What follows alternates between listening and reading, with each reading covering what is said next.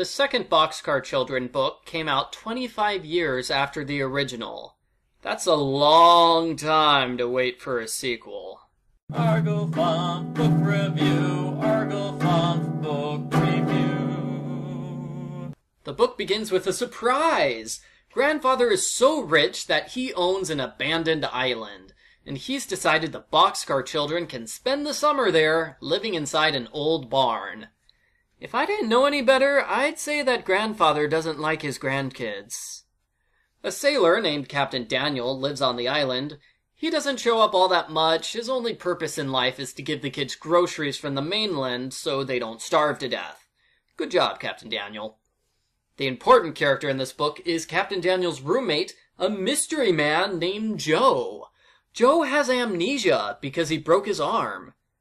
How does that work exactly? Arm-breaking amnesia? Joe's amnesia has been cured like months ago, but he still hasn't rejoined society yet because his arm kinda hurts. Sort of a weak excuse to hide out on an abandoned island, if you ask me. Anyway, the mystery of the book is to figure out who Joe is. The kids set up house in the barn and they get settled on the island. They make friends with Joe and we get clue number 1. Joe knows the name of a type of seaweed. Oh my, a seaweed mystery. How mysterious. Henry gets an idea. They should start a museum. The museum will showcase all of the birds and flowers on the island. Not sure why you would make a museum for an abandoned island, but the Boxcar Children are very excited about the project and they put a lot of work into building a museum inside their barn. Joe wants to help the kids with their museum, so he goes to the library to get them some books. The mystery deepens when Joe takes the book straight from the shelves instead of asking the librarian where the books are. It's like he's been to a library before! Dun dun dun! The kids explore the island and find a cave that's filled with interesting stuff. Joe recognizes these items as Indian artifacts. Clue number 3, Joe knows a lot about Indians. Have you figured out his secret identity yet, detectives? I should note that all throughout the book we have short one-chapter adventures like the kids searching for clams or the kids checking lobster traps.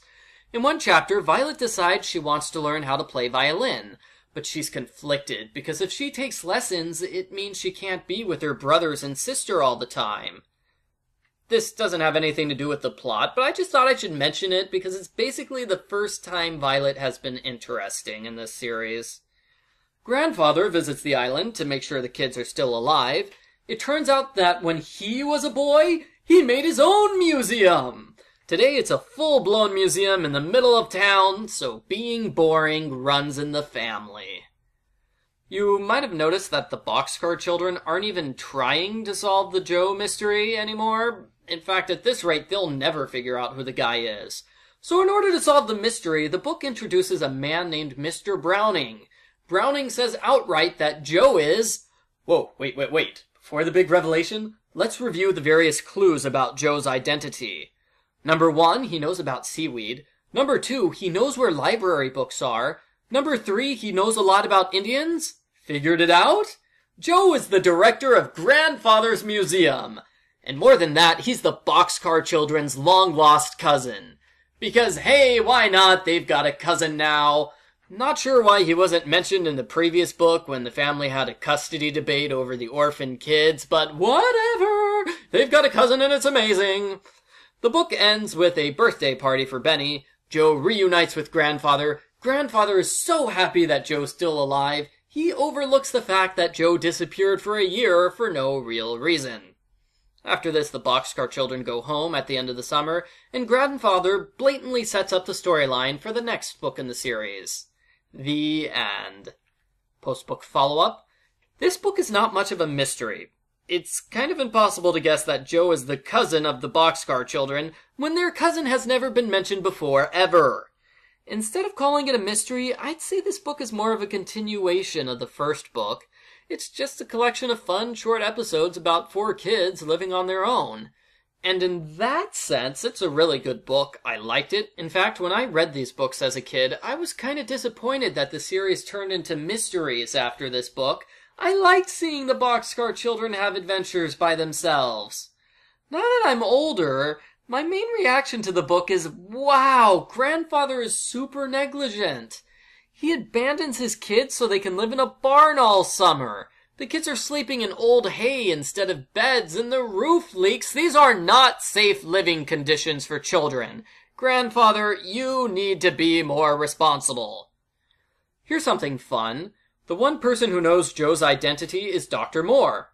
That's the guy who refused to tell grandfather about the kids in the first book. Yeah, once again, Dr. Moore is keeping people's secrets for no reason. I suspect Dr. Moore will become a villain in the later books. Overall, I like this book. It's a worthy sequel in that it's longer and more interesting than the original. I give Boxcar Children number 2, Surprise Island, a 9 out of 10, taking away a point for that impossible mystery.